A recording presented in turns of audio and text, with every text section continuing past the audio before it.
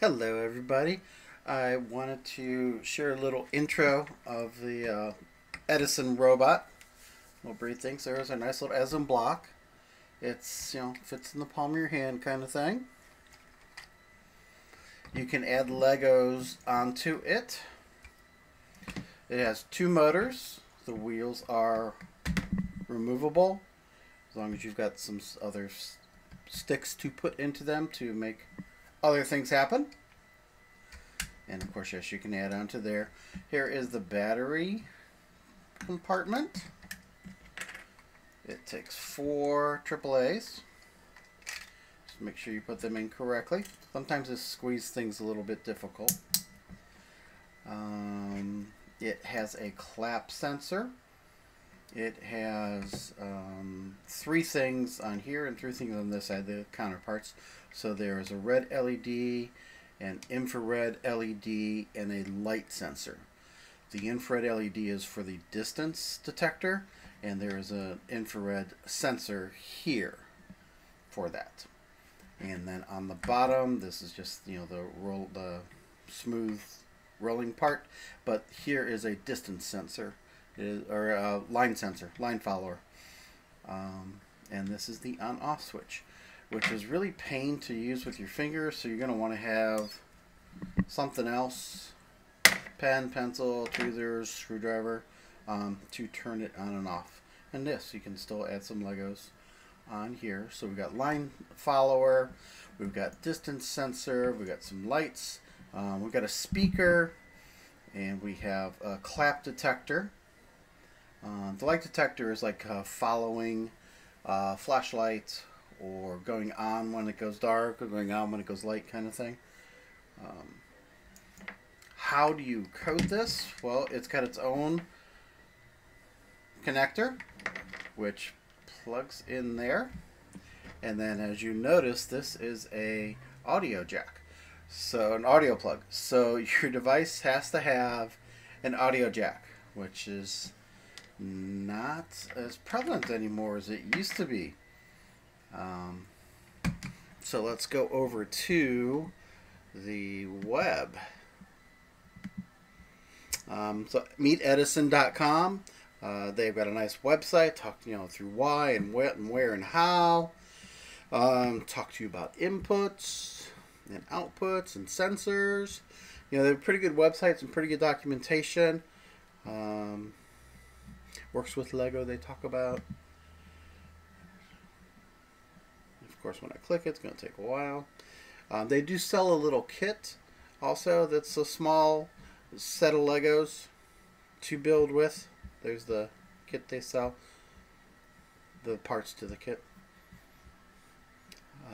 And the nice thing, they got a lot of documentation, a lot of lessons, a lot of examples. So we got Ed Blocks lessons, Ed Scratch, and Ed Pie, because there are actually 3 ways that you can program your Edison. You can do it with blocks, which I actually call icons, and then Ed Scratch, which I call blocks, and then Python. So that's nice. So you have one device that you can work through the different layers, different levels of programming.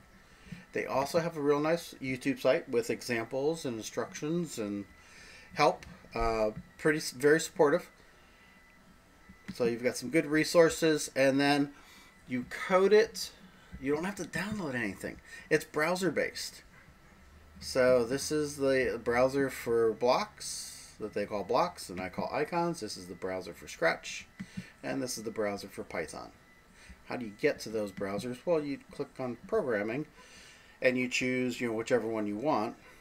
Let's say Ed Blocks, and they're going to talk to you about Ed Blocks a little bit, but then just scroll down a little bit and say, hey, you access Ed Blocks online at edblocksapp.com.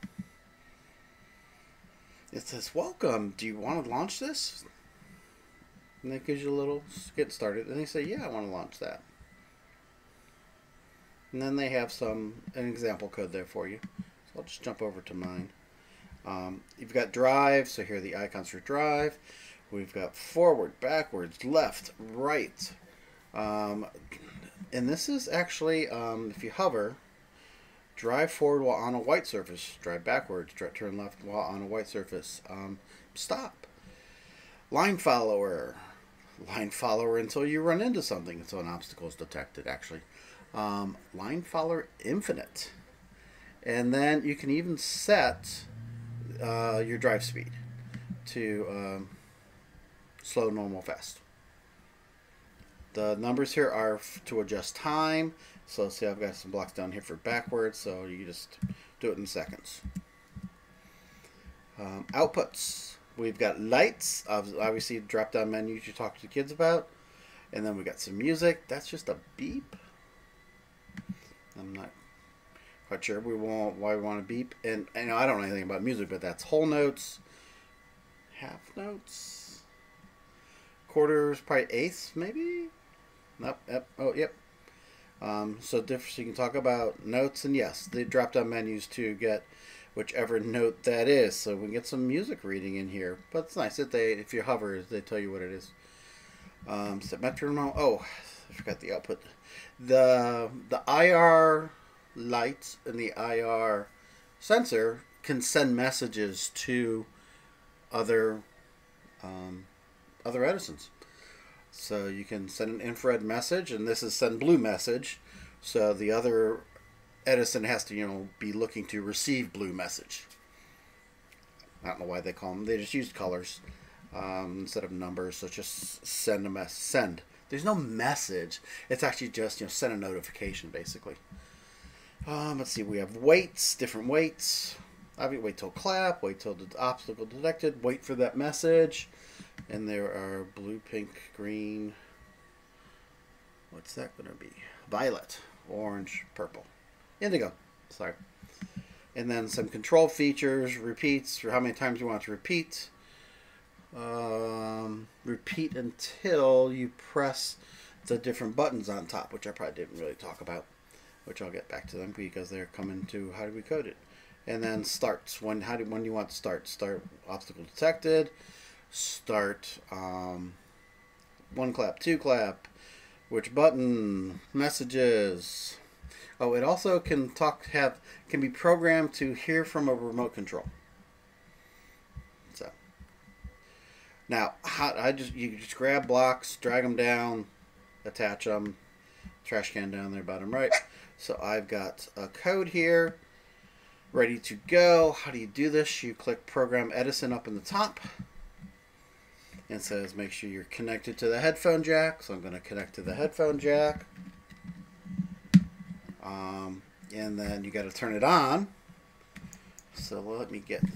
Then you're gonna turn it on. You're gonna get ready, and then you're gonna press program. So let me skip up back over to camera. So I'm gonna turn it on. And it gave me a little beep, and it's flashing lights. And how you tell it you're ready to record is you press the round button. It's round, it's record, stop, and play for the most part. Unless you put in those commands, hey, do this until I press a button kind of thing. You can use the buttons during a program. But for the beginning, you press record. And it's ready to record because it beeped at me and the lights are now solid. And now I would go back to the Program Edison, click Program Edison. And you should hear some sound, kind of like a old-fashioned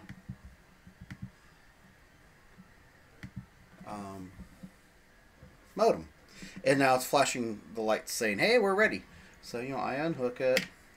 And then since I just said, on play, so I'll just press start. Go backward, go forward.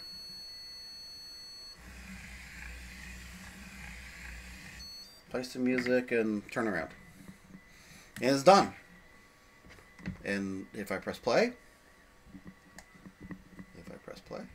it's supposed to play that. It's supposed to just run that program again.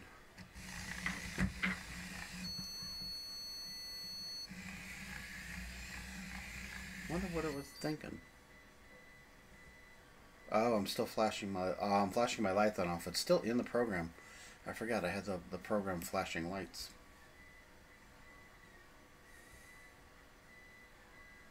many times did I have a flash? Okay, now it's ready to go again. So press again. Go backwards, go forwards, play some music, spin around, flash some lights. So that's still part of the program. I can stop it, and you see it's now flashing off, alternating. So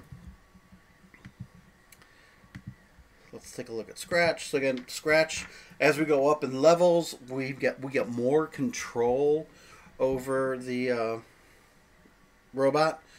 For example, turns, you can now, like down here, I can do slow turns. I can do arcs by having the motors at 2 different speeds. On the icons, the blocks that they call it, you can't do that. It's just turn.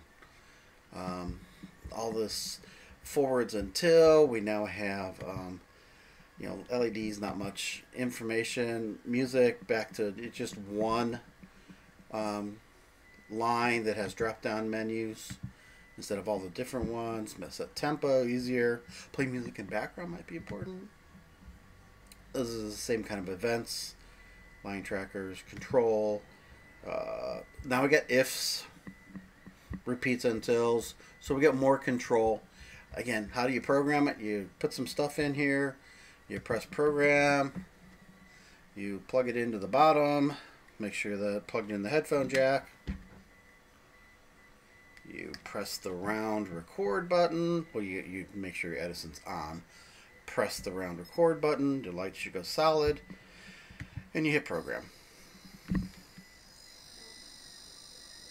And we got some sound happening, which means it's transferring code. And then it beeps, and then it's flashing at me. And then I'll put it down. Let's go back to webcam. I forget what this one does. It's ready. Press. Oh. There's that big arc that you can do. Forward, backwards, play some music, turn around. Here's that turn where you can do a big arc instead of just spin on a wheel. So that's nice. And of course, we want to see Python. So let's go to Python. Python, this beginning part is just standard, has to be there. They've got some nice examples over here. And notice they just pop up here. This is follow torch. This was my untitled. If I want line tracking, there's line tracking. There's follow torch. They give you some examples of how the code is written. Yes, there's a lot of ed dot. That's the Python kind of thing, because you're talking to the robot. This is a line that talks to the robots. It's got to say ed dot kind of thing. They've got over here a very nice documentation that actually just all this stuff you click on and say, hey, I want to know about how to write a code that uses this. Play tone. I want to know about drive. And they give you, here's all the different things drive can do. Here's how you do drive. Here's about speeds. Distances. Oh yeah, you can have it be measured in centimeters, inches, or time, but you got to tell it. Am I doing centimeters, inches, or time for my units? And then they'll give you examples of how the code looks. But you can't copy. I've not been able to figure out. You can't copy from here. But the neat thing, as you start typing, it pops up. So I'm doing ed.drive. It starts popping up what has to happen. And if you click on it, it puts it in. Now direction. Okay, I need to do ed.forward. There we go. Forward left, forward right, just forward. It starts popping up the autofill kind of thing. Then you click on them and it goes together. So nice resources. Again, Python's more complex, so you've got it's a little bit more. So again, you know, we hit program. We make sure our cable's plugged into our audio jack. We make sure the two parts are plugged in the bottom of the Edison. Then we hit the round button on the Edison. I don't have a way to do split screen, sorry. It beeped at me, it stopped. I'll come back in. And then I hit program. It's sending a program. Python's going to take longer to send. It's apparently more commands. Even though I have it doing pretty much the same thing.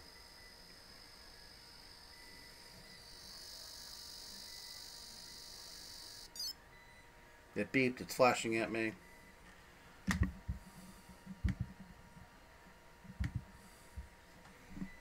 So again, when you want to code, you plug this in here.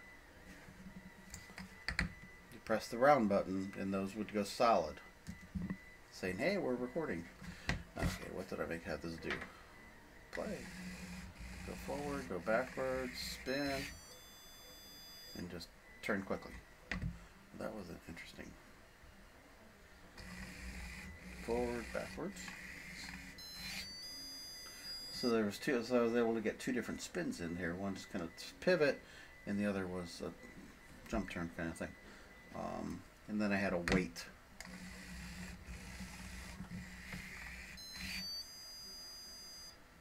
I had to wait because I wanted to make sure the song got done. The tune. Boom. Apparently didn't need to wait that long, and now it's ready. So there's some Edison. Thank you for joining me.